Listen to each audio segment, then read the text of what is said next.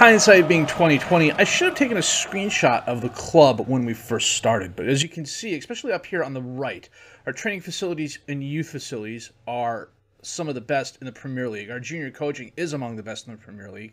And our youth recruitment is slowly growing. It was 16 at the beginning of last season. We're now youth recruitment level 1, so it's going to keep going up. Probably at the end of this episode, I'm going to ask them for an update to the training facilities and youth facilities. Selhurst is still in very good condition. The capacity is a little bit on the low side for me, but then again, I live in America where we get 105,000 people to a college football game, for crying out loud. I mean, Atlanta United draws 70,000 plus down in Georgia, so, you know, maybe I'm kind of biased against that. I've been playing around with the Nyman, what the heck is it called? Nyman's Kit Basher, so we've got some new uniforms. I kind of like them. I'll probably be fiddling around with them every season just because, and probably do it in the next save too.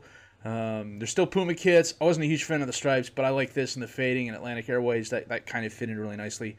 Wanted to get away from the whole gambling website thing. 42 years old now on 89,000 a week.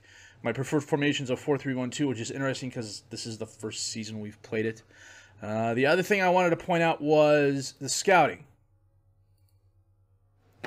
Now this, I know if you compared it to the beginning of the season, there was a lot less green and maybe a lot less orange.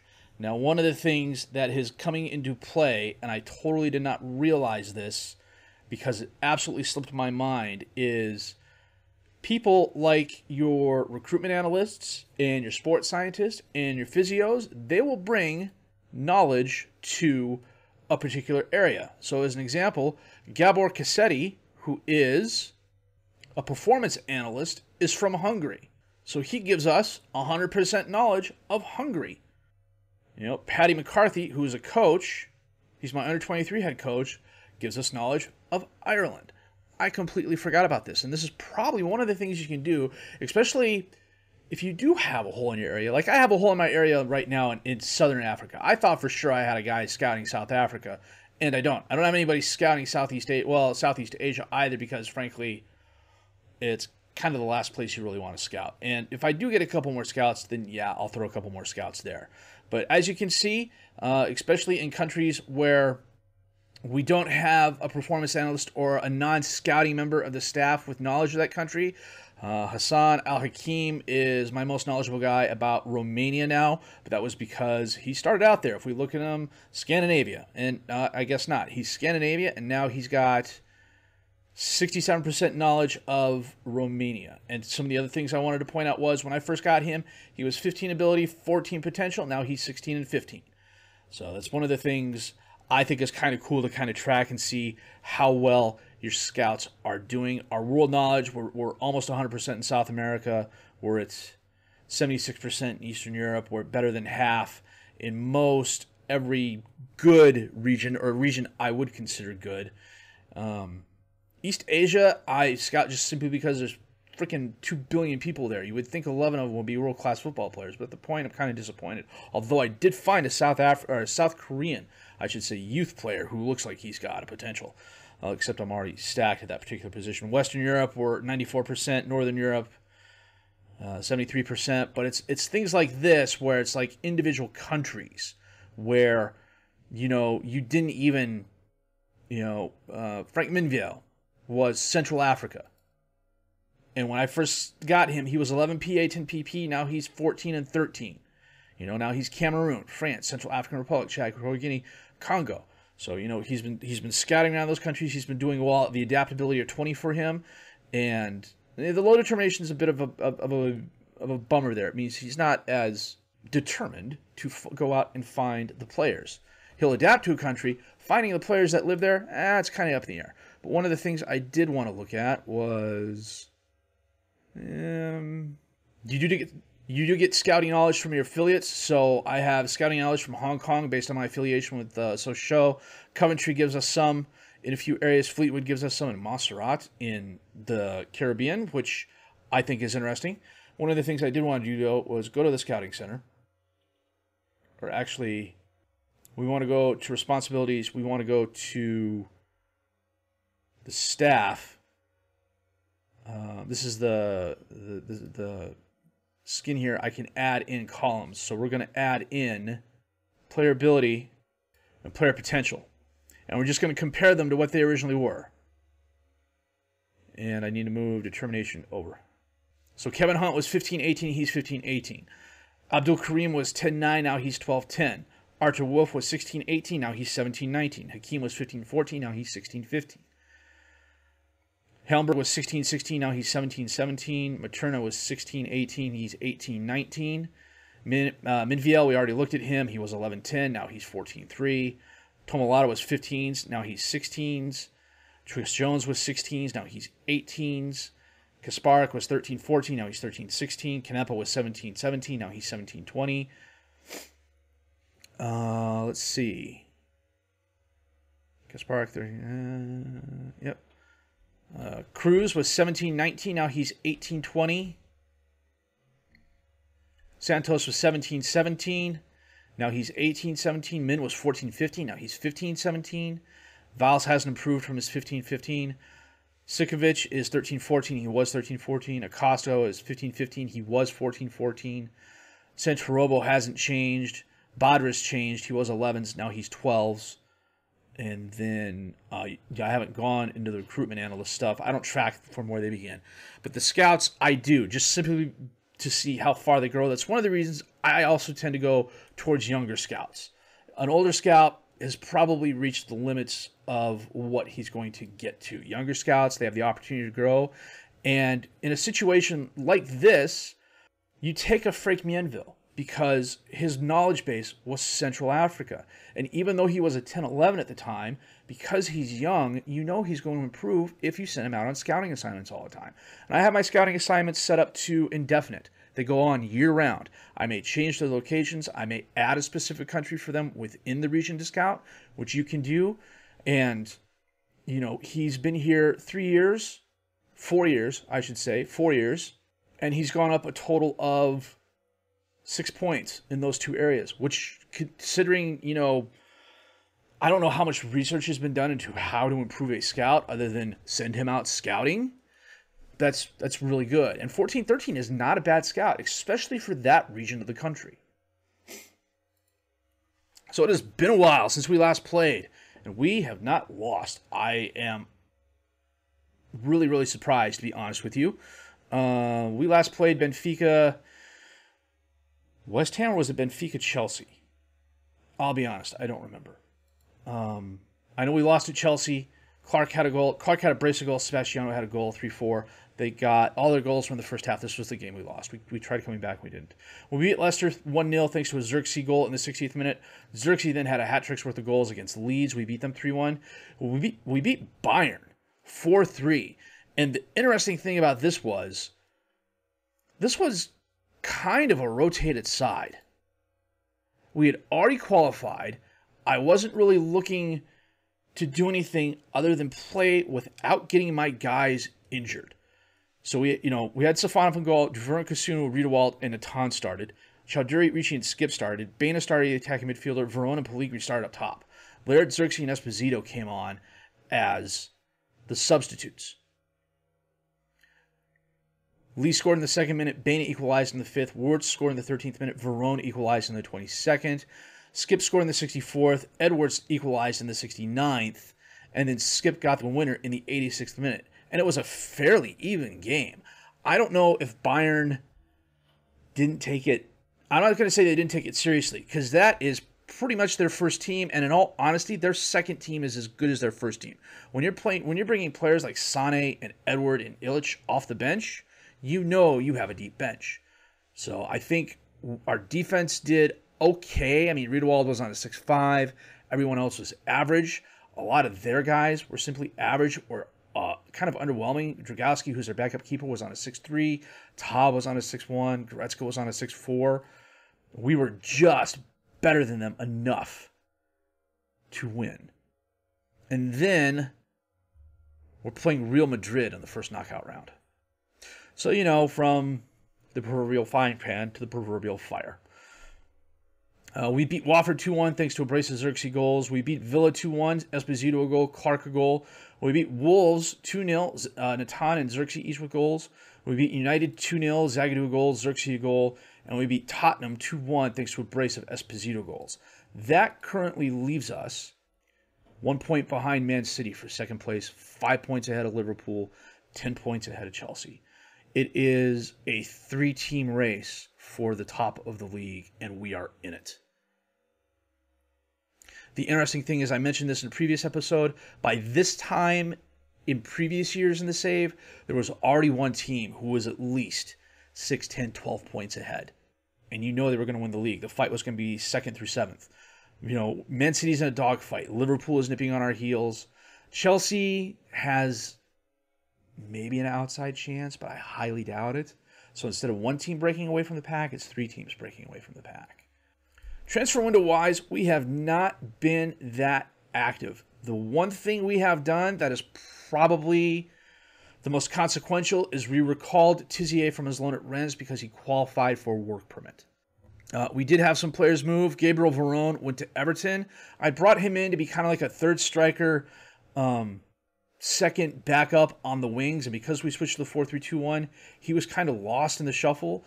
He did some solid work for us. He had more than a few appearances. He was very much a squad player. He came off the bench on more than one occasion. He had some very nice games for us. He was a very solid contributor. It's just, you know, this season he wasn't contributing. And when he said, look, I'd like more playing time, I was honest with him. I said, look, my formation, I don't see you getting playing time. You're at best my 4th striker option, and I'm not playing wingers. I could play him in the mid, but he would be at best my 3rd midfielder. I could play him in the center mid, the attacking mid, and he'd be at best my 3rd option there. I said, look, I'll move you. I put him out there. Everton snapped him up for $17 million. For a player we bought him for 3.8, that's a good turnaround. Same can't be said for Jamie Sione. He is one of the first players we brought on board. Was kind of lost in the midfield shuffle, was a little bit older, was the captain of the club, but wasn't getting the playing time he wanted either. I said, look, I'll move you on. We sold him for 5.25. I'm kind of miffed about this because if you look at him, they say he's valued. Well, okay, when we had him, he was valued at like 18 or something like that. That's what I initially listed him for. And he pitched a fit. He's like, why are you trying to sell me for that much money? I said, okay, how much do you think? And he was like, well, let's go here. And I said, well, let's go there. And there was 5.5. And that's what we ended up selling him for. And then Sean O'Toole, who was a midfielder that we brought on board as a free agent, more for depth than anything else. He played a lot of under 23 games. He had some average seasons, what I would consider average seasons there. I mean, a 7.08 in the under 23 league. He had a 7.06 in the under 23 league. Here, this wasn't bad, but he was a 2-star current, 3-star potential player who was never going to see starting time with the first team here. Sheffield United wanted him for $300,000. I said, sure. So for a guy we brought on a free, sold for $300,000, that's actually not bad. And then Hamza Chowdhury is leaving on the 26th.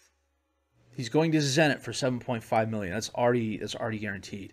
He was very much in the Sione mold, felt he wasn't going to be able to contribute at this level anymore, wanted to move on. I was like, dude, I'm more than happy to have you move on. I am quite happy to do that for you. Yunus Munsah, 23-year-old American. Midfielder. Jack of all trades, midfielder.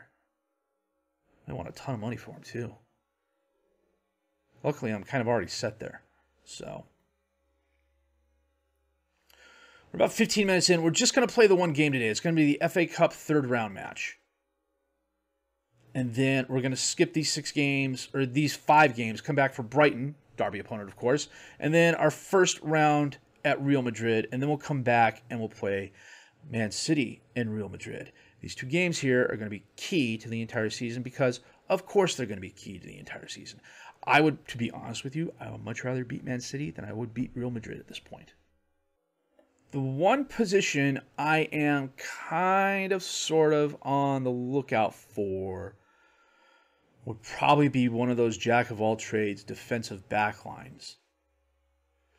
Is one of those jack-of-all-trades defensive back players like Duverne. But part of me also says, I'm looking at Duverne going, oh, he's only 2 stars. But he's a good 2 stars. He's a capable player for his role. So, plus I promised him I'd get him playing time, and I need to do that. So this is who we're starting today. We got Safanov in goal, Natan, Zagadou, Kasunu, and Laird as the defensive back four. Laird has been on a really good run lately. Gallagher, Skip, and Stockbridge as the midfielders. Baina as the attack midfielder. Xerxes and Pellegrini up top as the strikers. That is because, nope, I'm bringing out Fatu for Baina. And Esposito is not entirely match fit. Neither's Pellegrini. Where is Clark? Clark is injured. That's right. He hurt his foot. Was that the back strain? I can't remember. But it was a short-term injury. Ayub Gedek got his work permit, and I'm trying to loan him out, and I am not being all that successful. Actually, what I need to do is do something like this. Squad. Move to affiliate. Stevenage. Next transfer window. Yes. Hopefully he'll accept that. Admiral Grigoras. Tizier. Zagadou is wanted. Well, I take that back. He was wanted by Bayern, and they moved away from him. Kasunu was wanted, and they moved away from him. He was wanted by Real Madrid and a couple of others. So, Xerxes is... RB Leipzig made an offer for him, and he's like, I'm not interested in talking to him. So I was like, okay, I'm totally going to ignore that offer and hit decline. So, Pickford, Rivera, Rusick, Kabaman, Luis Bernardo, Sal, Kent Whittaker. Hey, Verone. He's literally turning right around and playing us. Okay. Part of me thought I knew that.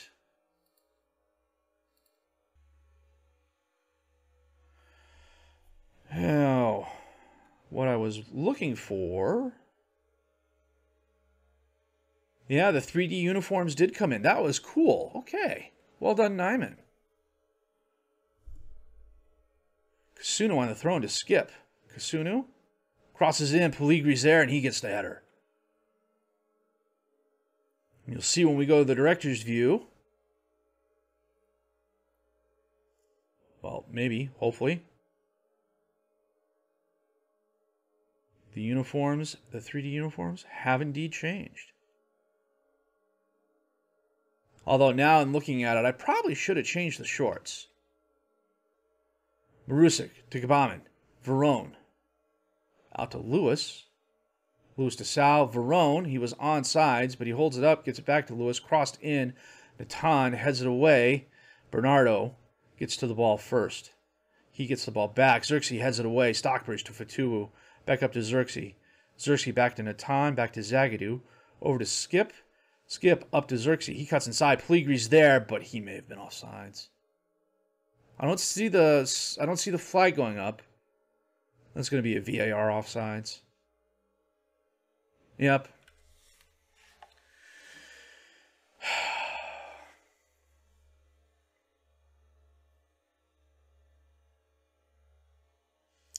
Skip to Fatu. Oh, Xerxes got by the defender, and he hit it wide right. Wow. Okay, we have to make one change here, based at least on this. Gallagher, we are going to leave as a box-to-box midfielder, but we want him to stay a little bit wider. We're okay there. And then Fatu, get further forward, moves in channels. Shoot less often, yep. Natan on the throw-in. Skip crosses it in. Oh, Pickford jumps up in the air and grabs that. That was well done. Okay, I'll be 100% honest here. Let me... Yeah, I may not have been thinking when I did that. I didn't realize the blue would delve into the blue. That's really kind of awful. We'll change that after this game. It'll be different next game. Data analyst. Stockbridge to Skip. Skip up to Laird. Laird feeds Pellegrini. Pellegrini goes wide, crosses it in. Xerxes there off the post. We've had a ton of boardwork hits these past few games.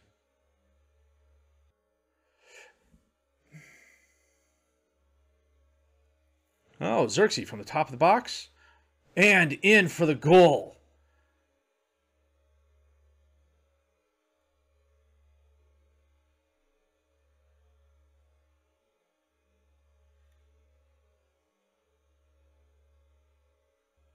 And that is halftime with with 2 goals. And that is halftime with a 2-0 lead with 9 shots, 4 on target. They're 6-1. We are doing well. Well, that was wide left. Yeah. Safanov to Zagadou. Gallagher. Back to Kasunu. Zagadou to Skip. Skip up to Xerxes. Xerxes over to Pellegrini. Pellegrini out to Natan, all alone on the left. He crosses it in. Xerxes there. Nice save. However, the ball goes straight to Laird. Skip up to Fatuwu. He turns around, takes the shot. Ball bounces back and forth. Zagadou finally heads it down to Gallagher. And that was the highlight. It's going to be a corner kick. Fatuwu crosses it in, and it is headed high and right by Zagadou. Okay, we're going to make a couple of changes here. Gallagher, we're going to get off and bring on Ricci. And then we're going to change Ricci and Skip. Pellegrini, we're going to bring off and bring on Esposito. And we're going to save our last sub. 17 shots, 6 on target for us. We're doing really well. Natan to Ricci to Skip. Back to Natan. Gets the ball to Xerxes. Xerxes kind of lost in the crowd, but Fatuwu ended up with it. Ricci to Stockbridge. Out to Laird, all alone on the right. He crosses it in. Esposito's there, and it's off the crossbar. Pickford bombs it forward. Kasunu to Natan. Gets it back to Skip. Xerxes to Ricci to Stockbridge. Esposito back to Stockbridge. He lofts it up into space. Skip back to Xerxes. Skip is there. Passes it off to Esposito. And that is Esposito's goal of the season. They're saying he's offsides. If he was offsides, wouldn't that mean Skip was offsides too? His 9th goal of the season. Skip is there. Gets it to Xerxes. Xerxes back to Ricci. Up into space. Skip to Esposito. Were they looking at Skip being offsides? Okay. That could have been it. That's what they're looking at.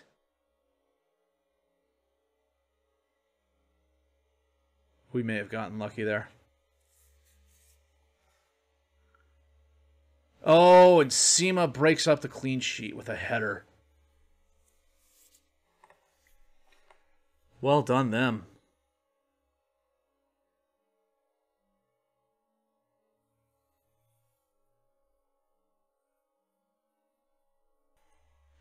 And that is the game with a 3-1 victory, thanks to goals by Pellegrini, Xerxes, and Esposito. 23 shots, 9 on target. 2 woodwork hits. We beat Everton in the FA Cup. Well done, guys. It was a good win for us. In the rain at Selhurst. We are going to save this here. If we look at the depth chart, we're not really weak anywhere. Xerxes, Pellegrini, Esposito, Clark is the strikers. Fatuwu is a 5th striker for crying out loud. Xerxes, Esposito, Gallagher, Fatuwu, Baena, but it's more Esposito and Fatuwu, although Fatuwu is my primary guy there. Stockbridge, Skip, Kasunu, Gallagher, Ricci, and 18 more players. I mean, Riedewald can play there. Fatuwu could play there. Grigoras can step up and play there. You know, maybe not a jack-of-all-trades backline player like Duverne. Maybe just someone like Laird who can play either side. What I may end up doing, though, against some of the weaker opponents, is do something like move Kasunu over to the left.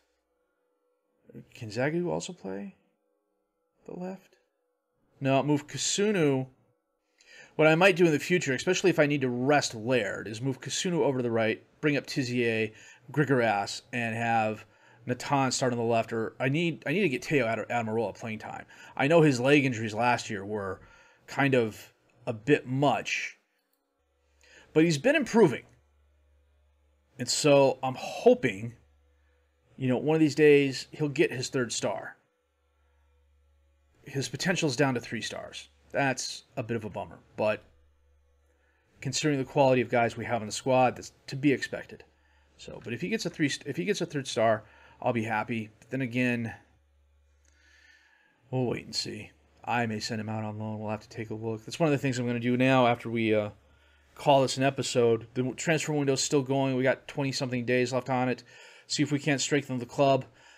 Maybe move some of the lesser players out for some money, bring in some new youngsters, kind of strengthen the squad for the future, even though there's only 2 years left in the save. I may play this offline after the save ends, just because it's going well and it's interesting and I want to see what we can do. But it remains to be seen. So I'd be interested in what you think of our transfer moves so far, how we're performing in the league. Do you think we can finish second or first? And do we have a chance to finish second or first? Are we going to throw it all away? Anything is possible. But if you did like what you've seen and heard, please vote like, subscribe to the channel for more content. Questions, criticism, comments, leave those down below. I'll answer those as fast as I can. My name is FM Jellicoe. I thank you for watching.